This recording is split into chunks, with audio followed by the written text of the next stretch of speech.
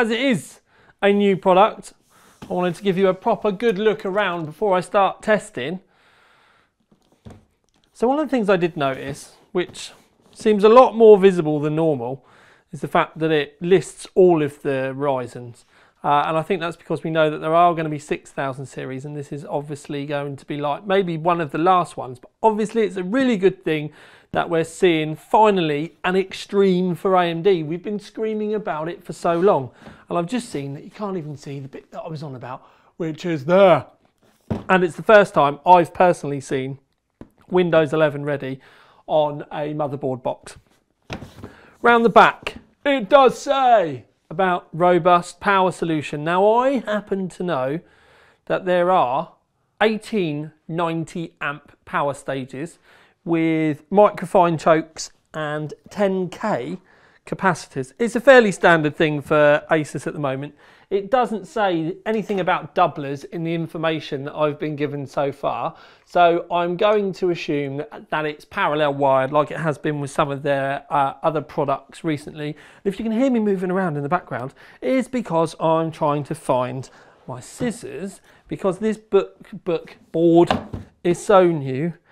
I haven't even had a look myself yet, and I kind of like going into these as a full-blown noob so that we can have a look and get surprised about stuff together.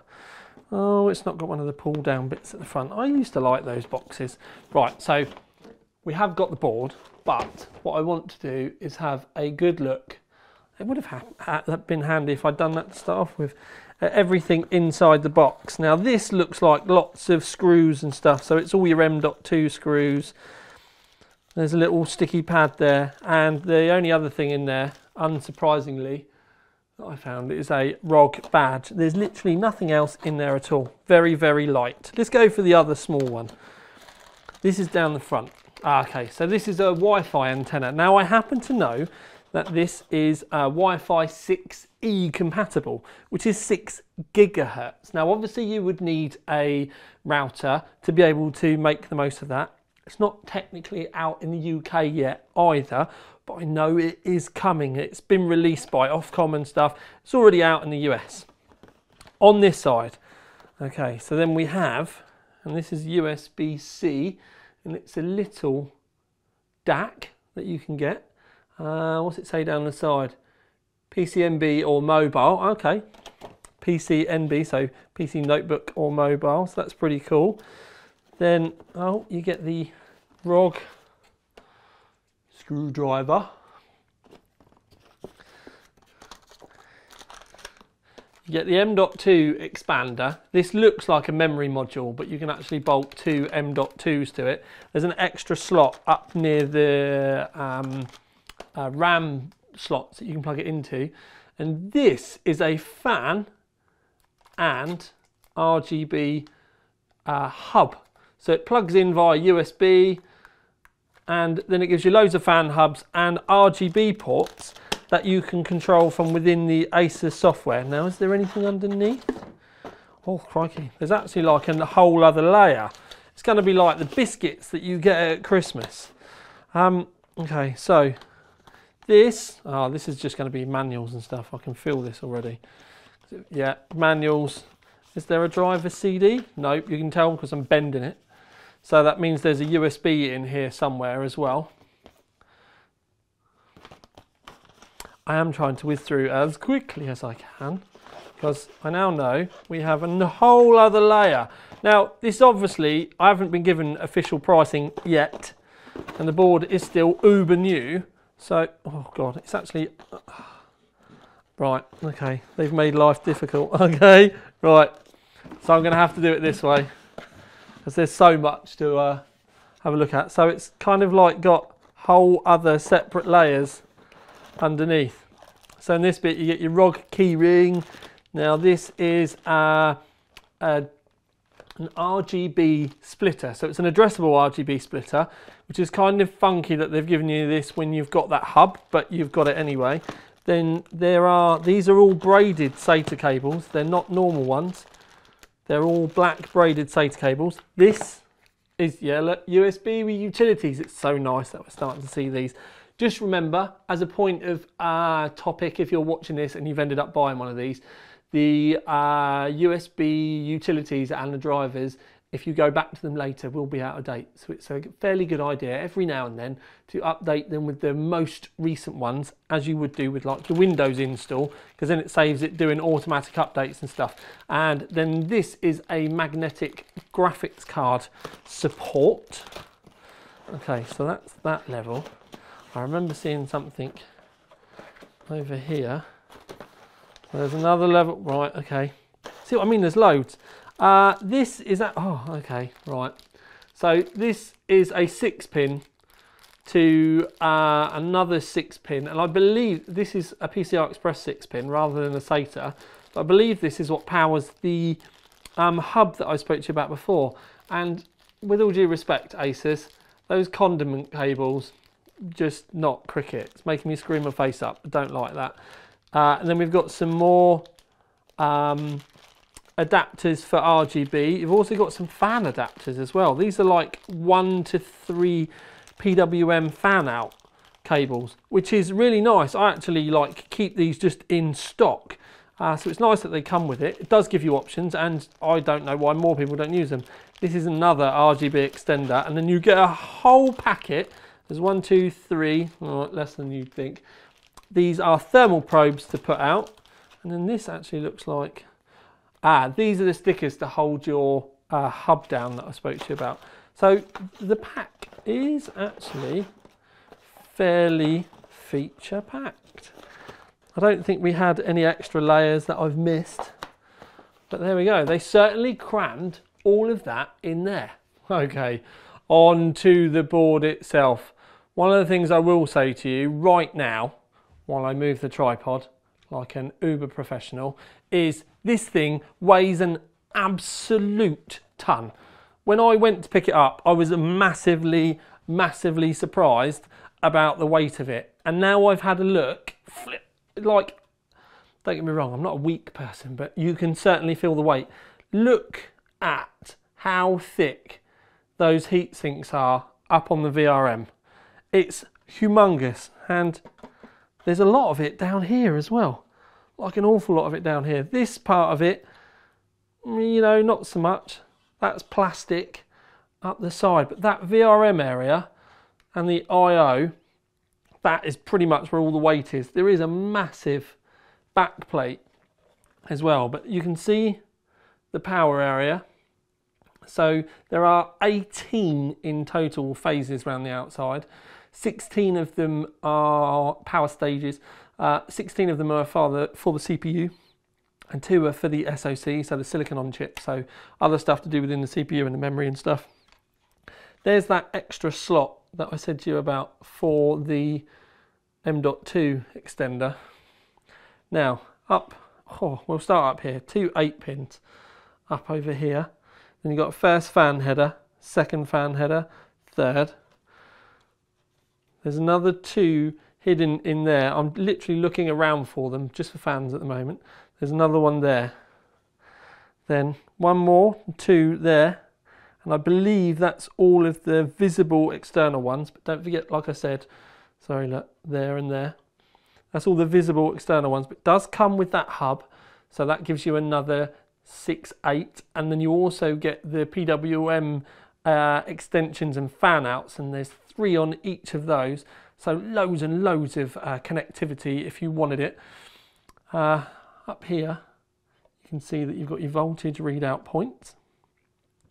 Water block sensor, I've just spotted there for if you buy an aftermarket co-branded water block. I think EK and Bits Power definitely do them. Got your poster reader up here for, they call it the Q code. And you can also see just there, they're your boot lights. So it will say like CPU, memory, GPU, and then post or boot. And then you have a start button and a flex key button. There's no reset button, but that is a rad fan, they're saying. And that one is a water pump fan. And then there are a couple of addressable RGB ports there. Normally they would be scattered up the top, so they've hidden them around the side and made it tidy. You've got a horizontal 24-pin. rather than the vertical. And then you do have an extra 6-pin slot here, which they are calling the PCIe power, should you need loads of it. A couple of USB 3s. You also get a couple, this is genuinely making my arm ache holding it, a couple of USB 3.2 Gen 2s for those of you out there that have got cases that might need to. 6 SATAs. You've got the water cooling area down here. I am really struggling to hold this up.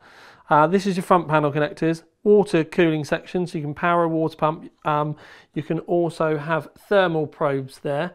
Actually, this would be to track the RPM. The other two are for your thermal probes. And then along here, we have safe boot, retry button, and then the BIOS switch, slow mode, VLATch button, a couple of USB 2s, and then there is an addressable RGB and a normal RGB. Oh my, I'm gonna have to put this down. I cannot stress enough how heavy that is. You're definitely gonna wanna make sure you use all the screws. Oh my days. So underneath we know we've got M.2 here, there's an M.2 here as well. I don't think, there is another M.2 at the top as well. So you've got one M.2 here, one M.2 here, one M.2 here, and you can put another 2 up there as well, so quite a lot.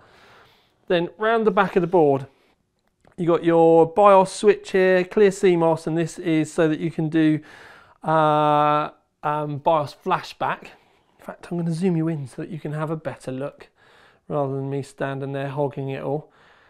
So you've got a display port in, because this does support Thunderbolt, and there's another one. So you can see the 2 Thunderbolt ports there, look. So they're Thunderbolt outputs, so you can use those with Thunderbolt compatible displays. The Ethernet, you do get a 10 GBE here. Now you do need to remember the 10 GBE, you're only going to get a boost there if you have a router or a switch capable of more than 1 G Ethernet.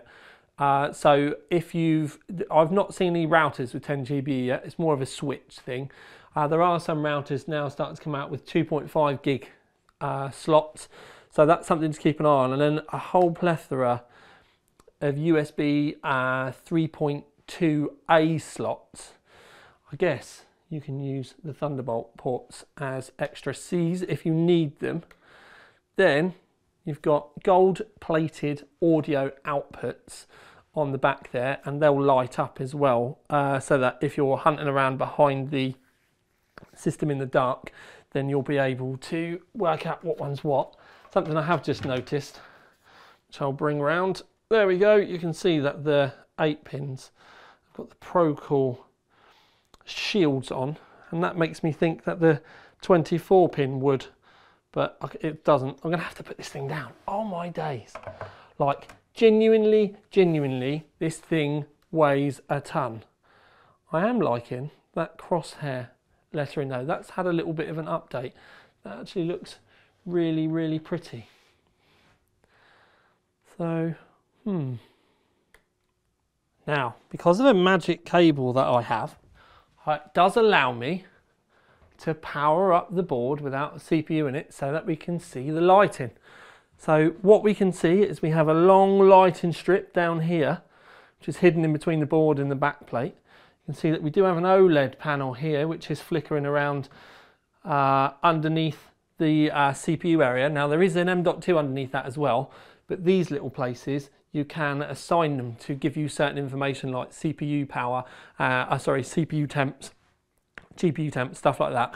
But then you've also got these RGB sections here and the ROG up the other side. If I spin it around, we can see there that you can see the audio lighting as well. I can't make it any darker in here today. Something that I have just noticed is hoping that the camera will pick it up, but there is a faint bit of detailing in the ROG. So in the layer behind, it's got like a bit of sparkle or something to it. It's not massively prominent to the naked eye, so I don't know whether the camera will pick it up accurately or not. I'm trying my best, but it is there. That's the best I can really say. It is very faint though. I think it would have probably been a bit better if it was just like a frosted to match the actual chipset heatsink. Now, what we do need to do is realise that this just arrived today, so I've jumped on it so that I can give you an early look around, because at the end of the day, this is the first time we've had a Crosshair Extreme. It's a big deal. They always stopped at the Formula before, so people are finally getting the big top-end flight AMD board, just as we're starting to talk about AM5. So it's like the last hurrah for Asus ROG and AM4. We'll be testing this in the not too distant future. Don't know whether I'm going to go 5900X or 5950X. 5900X is what I have tested all the other X570s on. But what I might do is put the the 5950X in it as well, just so that we can do some extra VRM temperatures, just so that we can get a better feel for it. And that is it. So from me, and if you don't know him already, Roggy, we're out. Let me know what you think. Also, let me know if there's anything that you want to know for the main review, and I will try my best to let you know. But for now, at least, from me and Roggy, I'm out.